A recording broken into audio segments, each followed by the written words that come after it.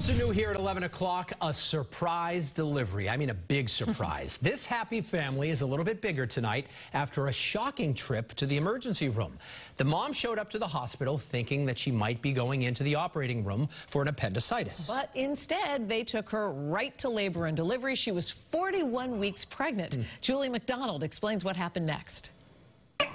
7.5 pounds of sweetness. Gavin Grady arrived this week, much to the surprise of everyone. And I didn't know he was in there. Brittany woke up Tuesday in excruciating pain. At the ER, doctors ruled out her gallbladder and appendix. And that's when she was like, not only are you pregnant, but you're full term and you are in active labor at the moment. She was like, that pain you're feeling is contractions. The baby is coming. But the family really had no idea he was coming, not while walking 4 Disney parks in July, nor when Brittany waitressed Sunday night.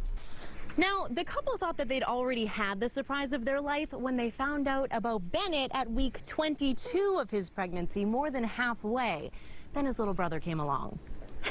I looked at Brittany, I go, Brittany, oh, it's a real baby. It's a real baby. And sure enough, it was a 7-pound, 8-ounce baby that we had no idea existed at 6 a.m.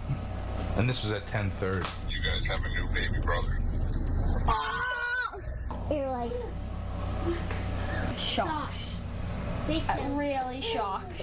Doctors say this is rare, but it happens. If you're raising 3 kids and you're super busy, where you might not know, you might not be paying attention to your health as much as the rest of your family's health. Having just celebrated Bennett's first birthday this month, this first night home feels surreal. And Bennett needs a bottle, and Gavin needs a bottle, And these two and don't Shelby want to has go a to bed. nightmare. Yeah, it's gonna be something. And with a start like this, seems like Gavin Grady is going to be something too. In Bourne, Juli McDonald, WBZ News. Wow.